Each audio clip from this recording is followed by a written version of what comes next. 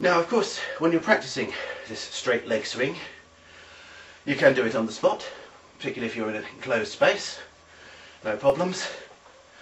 However, you can also do it walking, particularly if you're, for example, out and about to do it as a warm-up before a run. I'll just step back a little bit. If I had more room, I would have my arms out wide.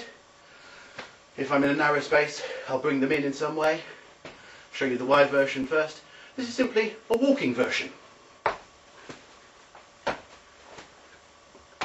Narrow version. All I'm doing is stepping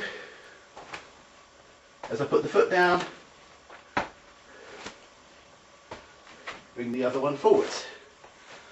Once more, foot down, step forwards, swing. Foot down, step forwards, swing.